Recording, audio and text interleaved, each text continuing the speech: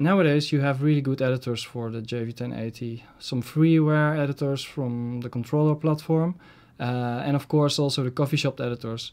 And I can really recommend the coffee shop editors because they are simply brilliant at file management. The way you can organize, structure your patches, send them to the synth, save them to your computer is just worked out so well. So let's dive into the structure of the synth, and I will show you that it's really easy to create amazing sounds from scratch. The synth basically allows you to create 4 different layers of sound and blend these all together. Yeah, and on the front panel you can turn these on individually with the tone switches. So if this is our patch,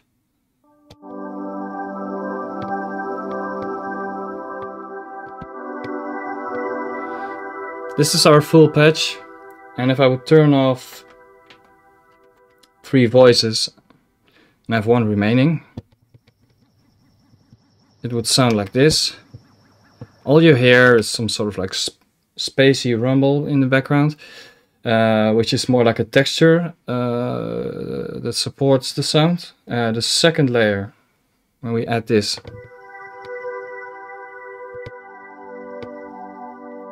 it's adding this string type of sound to it. And if we add the third, it's actually adding a deeper, lower octave layer, kind of an organic organ kind of sound.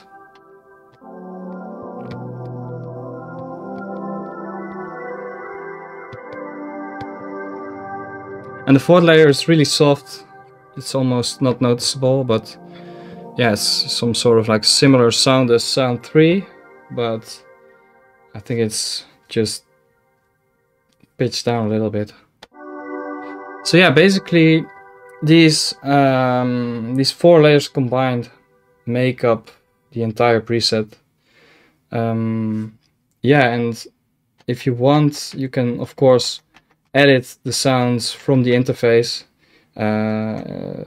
which is a little bit of a hassle. It's doable, but I prefer, in all honesty, to use the coffee shop editor for this, and that's exactly what we're going to do.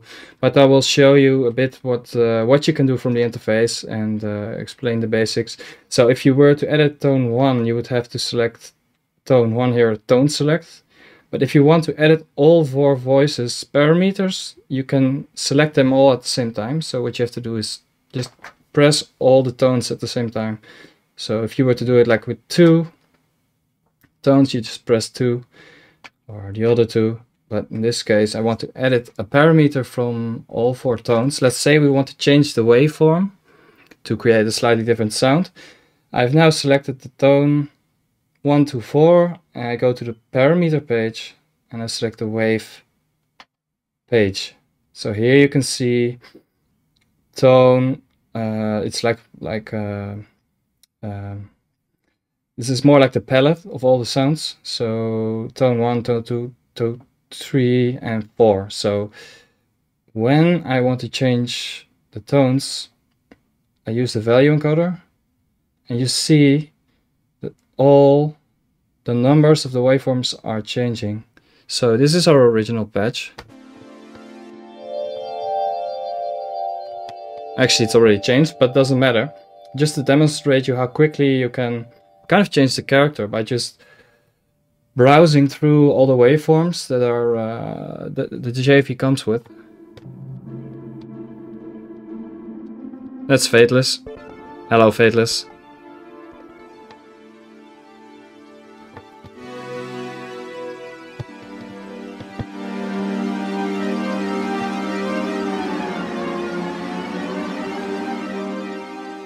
So yeah, we already have quite a different sound here. What this does is just changing the waveform, so all the original values of the envelopes are still the same.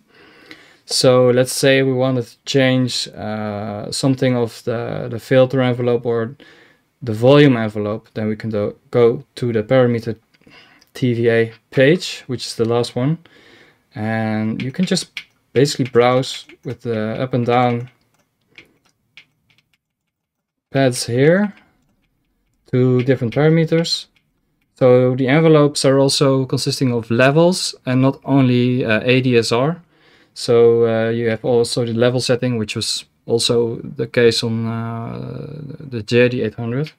So it's more like a semi-complex envelope creator.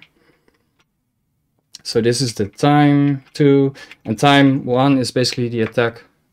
So if we turn it all the way down for all the waveforms and all the layers, you lose the attacks that we already had in the patch. So if I increase, it's gliding. So yeah. And if I were to only change this for one particular tone, I just deselect the parameter page and go back to the tone select and then change it only for tone 1. So the time goes to 0. And there we go to tone 2. Change the time also. And here you get this attack back.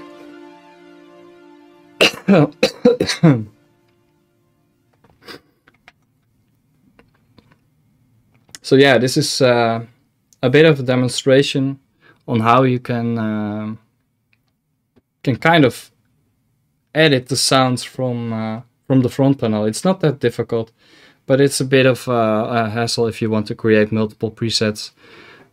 So yeah, what we're gonna do, I'm gonna dive into the Coffee Shop editor. So as you can see, it really is quite a visual interface.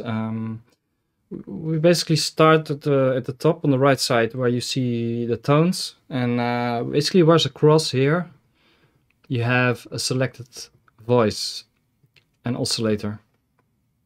So like on the interface, you have the tone switches where you can mute and unmute the sounds. This is a similar thing. You can select the individual voices with all the parameters. So when I press 1, I'm only editing the first oscillator, and you see literally all the information. And here it looks really overwhelming, but it's quite simple really.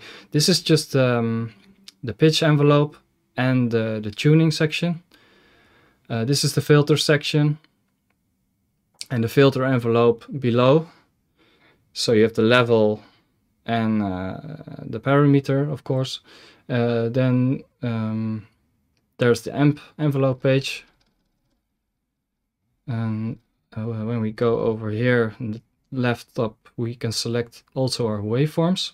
And then you can also select waveforms from possible expansions. So if you have any expansion units inside, these are already mapped. But in this case, we're only using the internal waveforms, even though I have the vintage expansion, but I have put it in my JV-990. So this is the LFO section. Each voice, each oscillator has its own LFOs that you can edit. And then there's, let me see, where is it? Also a frequency modulation section, which is kind of an FME type of simple character. So if you turn that on over here, you can determine the amount, the color, and the depth, which changes your sound. So if I turn on voice 2 only, and you see if I just deselect the tone, it also becomes blurry over here. So let's go to voice 1 and 2. Yeah, voice 2. So just to kind of demonstrate how it works here. If I were to, let me see. If I were to make like a filter attack envelope, I would have to increase this one over here, T1,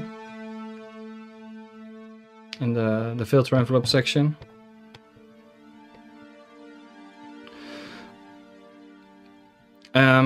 yeah, and of course also there are different filter modes that you can use, which is really cool because some voices you can use like low pass, others band pass, others high pass, and that all combined, you know, you can really glue kind of shape a sound with that.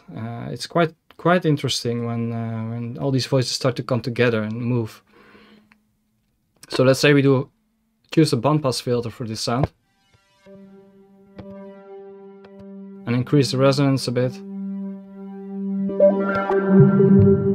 That's quite loud. But you hear also the character of the filter now, clearly.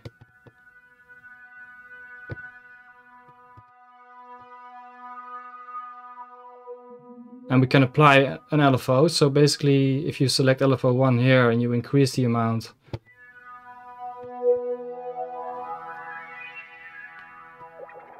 and if we increase the LFO rate over here, you hear it's manipulating the filter. And you can select different waveforms for the LFO, so you get like different movements. For example, the random wave. So it quickly sounds really organic. So let's add tone 1 back.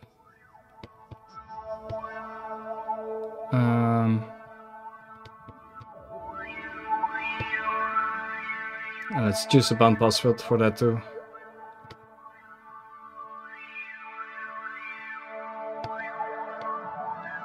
It's more like a texture in the back.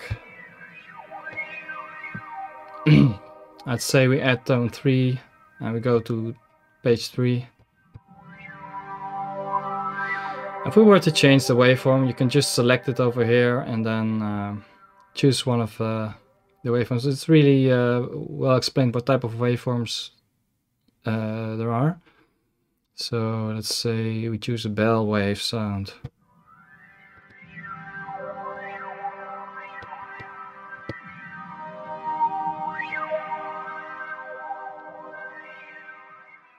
So a good section to really shape your sound, if you have chosen many waveforms on all the oscillators, is the amp page over here. This is where you can determine all the levels.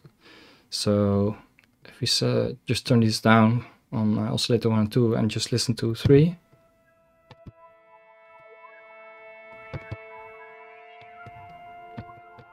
And we blend in oscillator 2 and oscillator 1.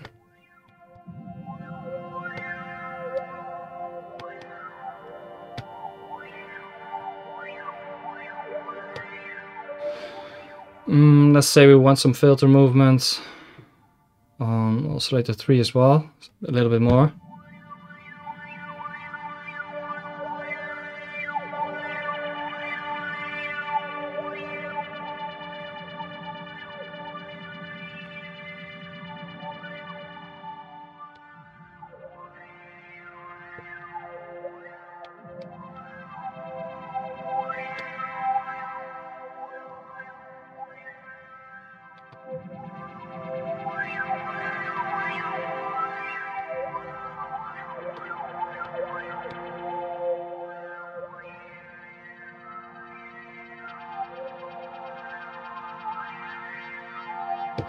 Maybe also set the LFO to random. That's pretty dope.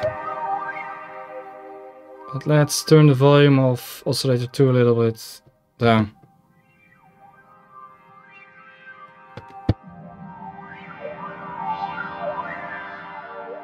Well, let's go over to our fourth tone. So I just want to add a fourth tone. And let's listen to the fourth tone only. Page 4, tone 4. Just a bit of filter.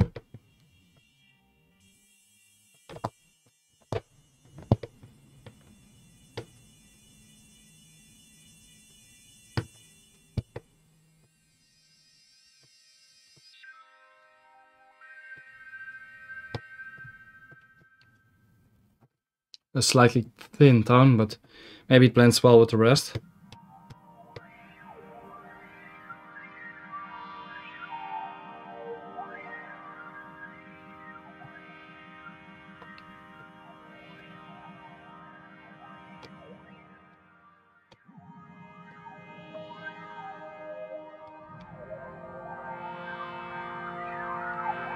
So to top it off, you can also add panning to the sounds, the individual sounds, and you can also add a randomized panning for a bit more of like a probability and predictable width of the sound,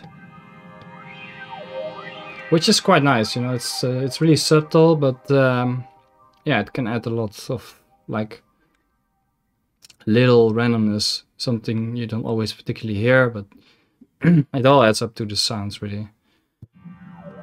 Yeah, and also on the panning page you can select the frequency modulation, whether you want to apply it or not, and it's really changing the sound pretty radical. So if I turn it on, all the sounds, and increase the depth here also.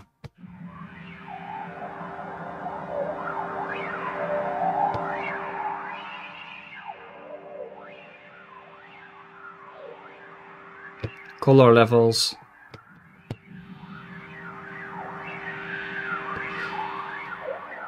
So as you can hear, this is quite nice if you want to do like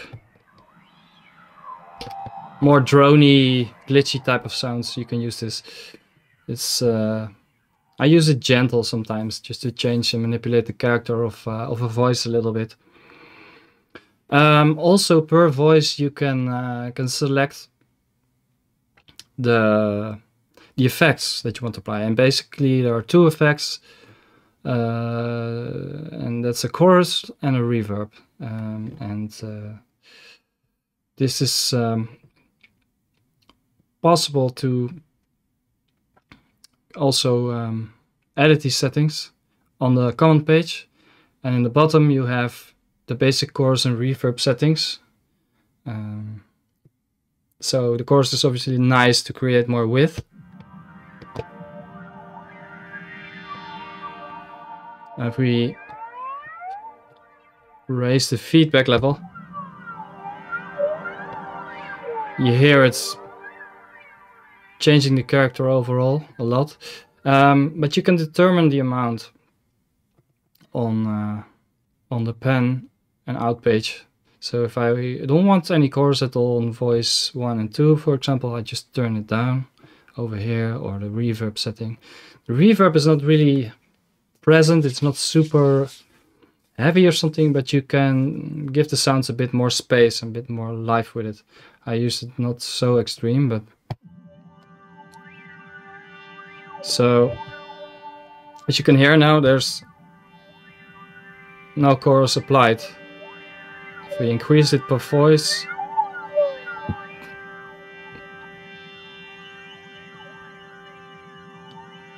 increase the reverb. So let's say we want more reverb, you can determine the level, the time, and also select a different algorithm. There's also a panning delay, which is nice. It kind of spreads the voice. And you can change the time in real. The time, you can change it. It's more like a dubby delay or something. Gives a pretty nice and spacey feel to the sound. Makes it really dreamy. It's quite useful actually. It's not bad. So yeah, this is in a nutshell a bit what I do and how I use the JVs. And yeah, we can initialize a patch from scratch, of course. But maybe it was good to already explain it based on an existing patch. So on the right side, you also have in the editor of CoffeeShop the patches and the banks. So you can save individual patches in folders. You can create different folders. So if I want to make a folder, I say show in folder. Now I do plus here, and then we have a new folder. So let's say if I want to save this patch, I can just let me see, save to synth, send to synth, randomize, initialize. How do I save it? Send to synth, randomize. Yeah, it's this one over here, sorry. So if you want to save the patch, you go to this disk on the bottom and you press it, and it transfers it to the computer. And you can right click, show in Finder, and this is basically the destination where it's all stored. So there you can put also all your presets that you downloaded, bought, and the same goes for the banks. You can add entire banks to the CoffeeShop editor, folders, and the editor really just reads out all the presets in the bank. It's so convenient. So for example, this is my preset library, and 2020 Interstellar sound set. So if I were to load one of these sounds, I just double click it and it will basically load the sound. Yeah, so it's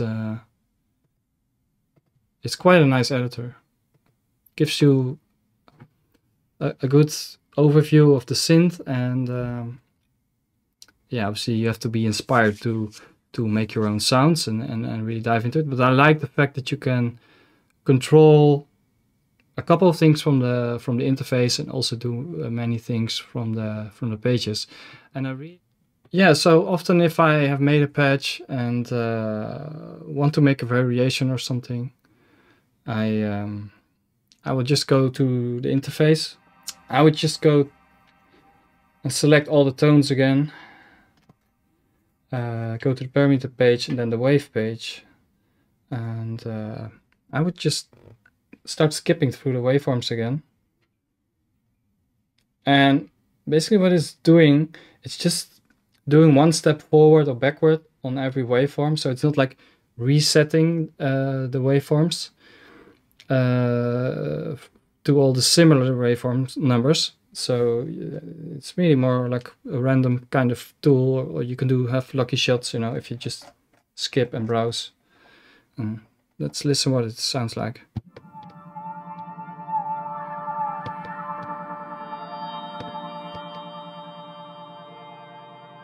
Gonna just turn down the chorus feedback a little bit.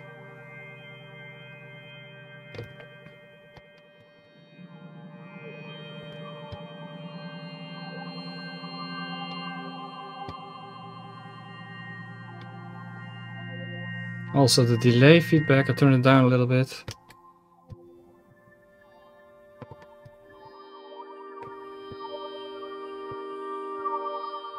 Perhaps change it to a hall.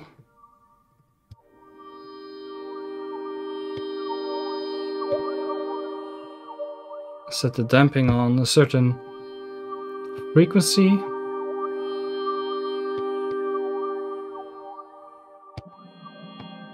Oh, let's browse again.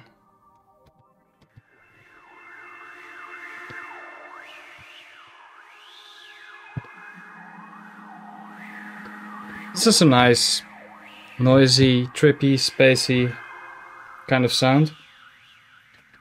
So what if I'm not satisfied with one of the sounds of waveforms? I can just get out of the parameter page and then select the tone individually again on the palette page. This organ type of sound I don't really like, so let's skip that and choose something else. More like a voice type of sound.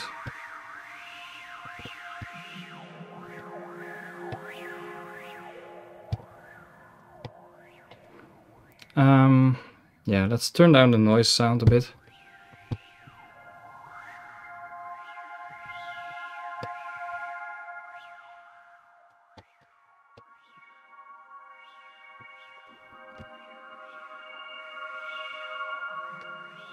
Well, not bad. So yeah, it's just to kind of demonstrate to you how quick you can get really satisfying results. There are of course many waveforms inside that aren't that interesting. I think only the vintage synth expansion of all the expansions is the most interesting one. Maybe the string expansion also. So yeah, those are really the ones to look after if you want to get an expansion. So yeah, maybe it's interesting to play a couple of presets from one of my sound sets just to give you a more impression of what it's capable of.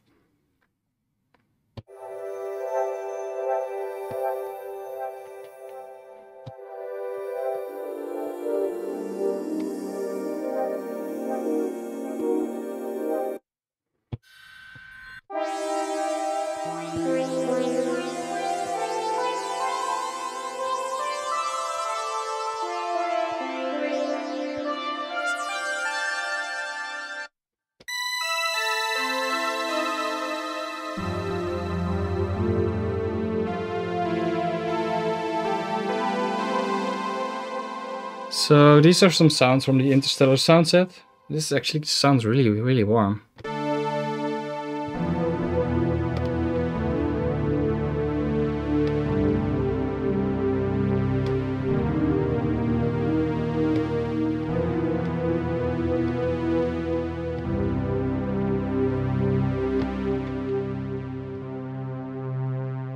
So it's a 3 oscillator patch.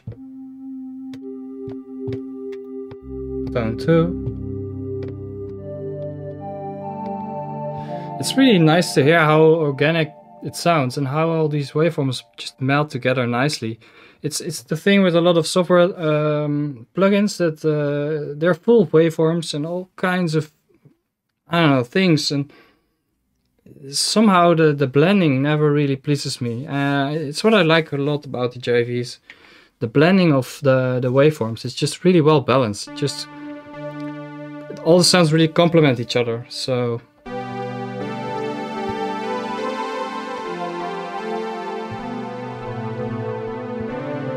and the JV actually sounds beautiful with some quality effects on top. Let's say we use Supermassive, which is of course a bit of a cheat plugin when it comes to space, but yeah, let's give it a try.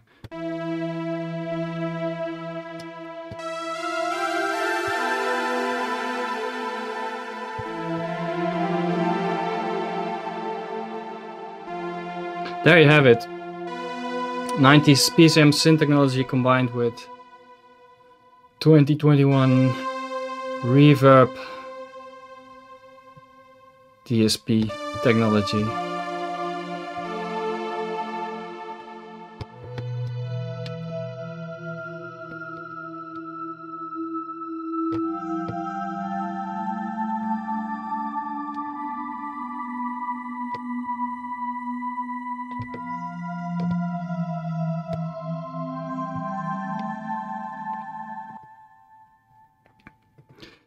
Now let's add some quality reverb on top to give this 90s PCM character a bit of a 2021 DSP spacious modern character.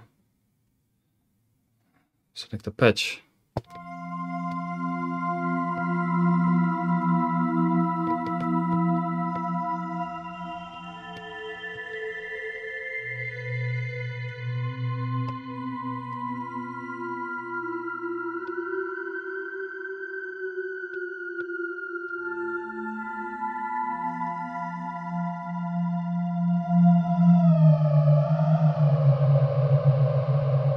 It's quite extreme, but you get the idea. I mean, it just shows you that the JVs are beautiful for ambient sounds. I mean, you could go to Omnisphere or something, and the problem with Omnisphere is that all these patches sound so pumped up and so overly stereo processed, and somehow it just never really sounds lush and as I want it to sound. Maybe because there's so much stuff in there, I also lose myself. What I like about the JV is really that it's such a focused instrument. It has its limitations, but it's also what I need. You know, give me limitations, so I will work with them and work around them. And yeah, I mean, there's also the conversion and the sound character of it. It's just lovely and lush.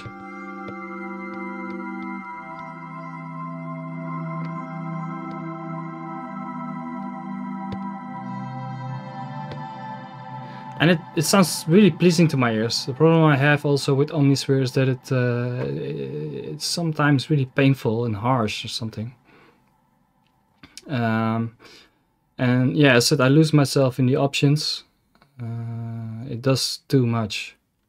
The JVs just are standout for pads and really organic sounds and soundtrack-esque stuff. If you like that type of sound, of course. So yeah, this is a bit. I hope this tutorial is inspiring to you. So this is the JV in a nutshell, and a little bit explaining about how I use it, how I process it, of course.